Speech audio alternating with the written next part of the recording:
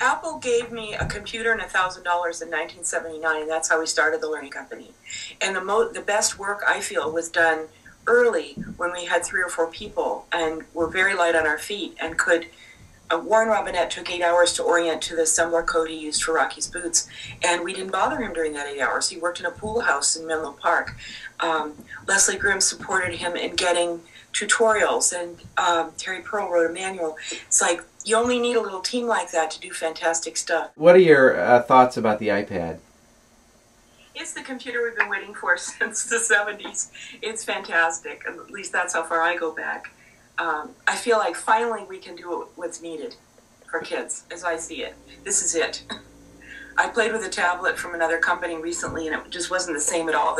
The grace of software design is phenomenal. Let's talk about it for a second, okay, and specifically zoom into some things, because there's some things that excite me about it. I'm wondering if we agree. What are the specific magical attributes that make this a real one of a kind? Well, it's being on the net is the biggest thing. I was playing with a child on Sunday, and we wanted to get some mojo for a game we were playing, and I loved it that we could just put in a password, and boom, it was there. I could spend money so fast. All right, so we didn't have much barrier to that. We could use it up in about 5 minutes. Being set up with the iTunes Store is critical. Now, it's having a screen size that really works for looking at better than an iPhone or another mobile device is key. And then I think it's fantastic that on the Mac you have integrated tools like iPhoto, iTunes, iMovie, iWeb, and I can sit here in my 60s and not know those things, and all of a sudden I can create a website and I can make it interactive. I can put in links. The multi-touch. Well, I just think it's fantastic. I met with some guys that have a new app they're testing at the Museum in San Francisco. Here the machine hadn't been out a week, and I met with them for lunch last week, and they already had something really wonderful, using 2 hands and talking to make stories with cartoon characters. So it's the animator that kids have wanted for ages, without programming, without tedious things between you and getting your thoughts down. It's wonderful to learn programming, and animation is a great way to do it. However, the immediacy of just turning things and enlarging them and talking all at the same time. I'd like to see 2 things. First, I'd like kids to have access to the tools and toys that really challenge their minds. I see so many kids in school that are much brighter than anything. They aren't being challenged. So I see them using this to create their own thoughts and their own, of course, accessing a trillion pages of information, incredibly interactive things, but also creating. Secondly, a tremendous number of kids never learn to read or similarly do math, and I'd like to see a structured, sequenced way that within play, it gets just so that that's a thing of the past. Some countries like Costa Rica and Finland don't have any illiteracy. Of course, they speak Spanish and Finnish, which is a lot easier, but still, every child should be able to read, not just a little bit, but fluently. Talk about like some of the products that need to be made, and we're assuming we're going to play this at Duster Magic. So a lot of small developers, a lot of smart developers need some direction. And so, what's your message? Well, mine is to think about the real needs of children. I think as soon as the Learning Company got away, it just thought of the market, like what parents think they want. I'm glad I don't have investors right now. Not like this. I was accused once by one of my board members, who was very smart, that I give children what they should want instead of what they do want, or that parents want. We have to conceive of something nobody's thought of, and that takes some research and some time to think.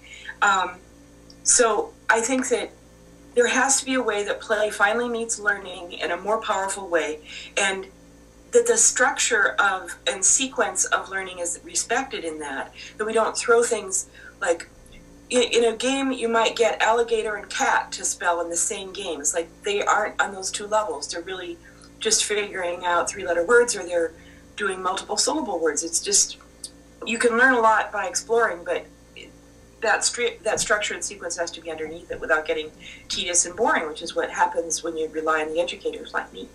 I think that the people with the funding need to really consider a new way of doing it.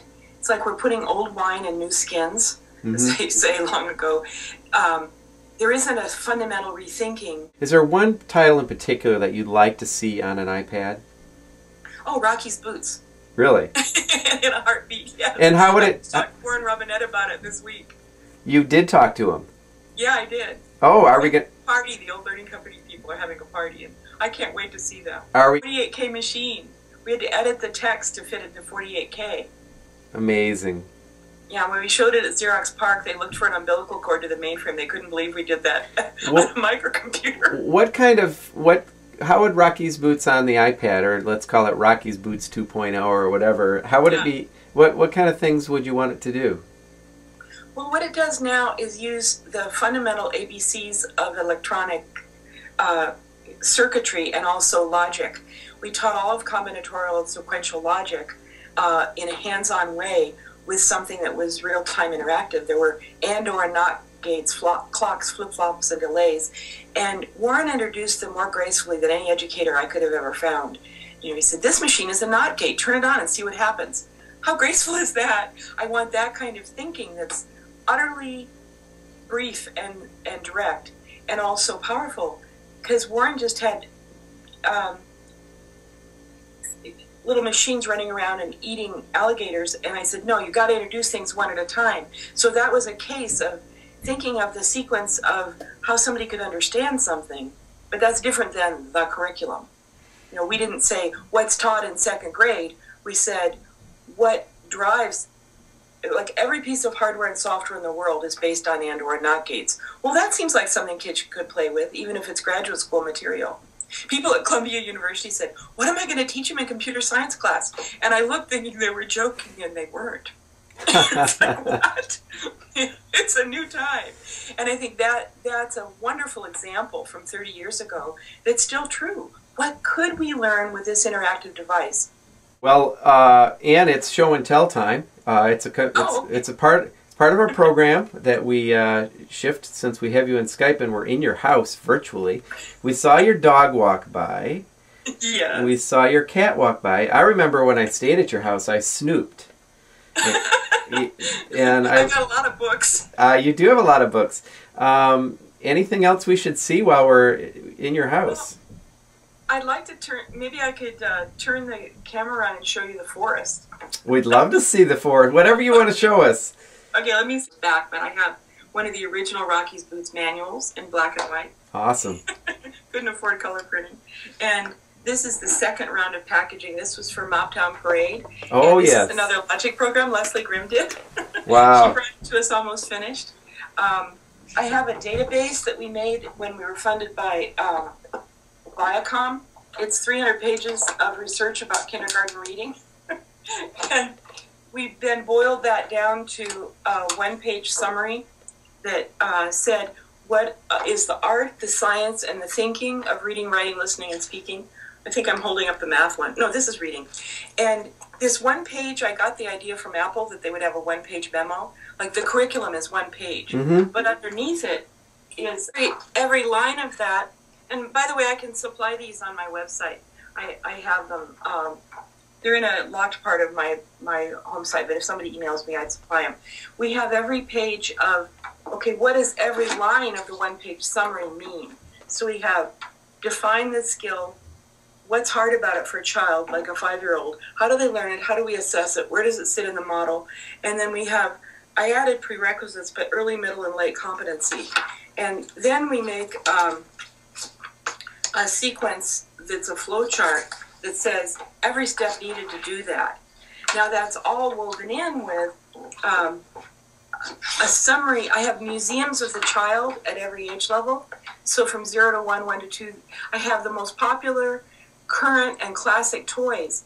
And my team gets those out and plays with them. And we have workshops where we teach reading to the programmers in English, but in an alphabet they've never seen. And they think, wait a minute, we need some kind of map. I said, well, that's why I told you we need a phonics chart. And we have wonderful characters, and we have character Bibles that, this was Miranda Dragon from a Hewlett Foundation project we did. That was one example of 2,400 math activities that we designed from the Nueva School with Mary Laycock, who's an incredible math teacher there. That's just a little sampling. Bubbles Blown. I got inspired by The Shape of Things by John Borden and his crew at Peace River Films long ago.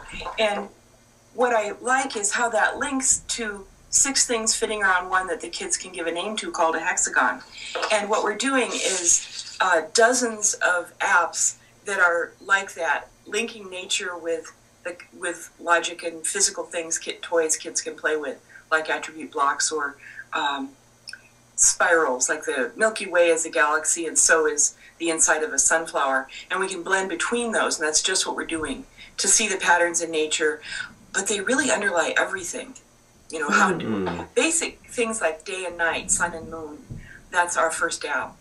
Very nice for a small publisher who is just starting out trying to buy groceries. Go on a diet. No, I think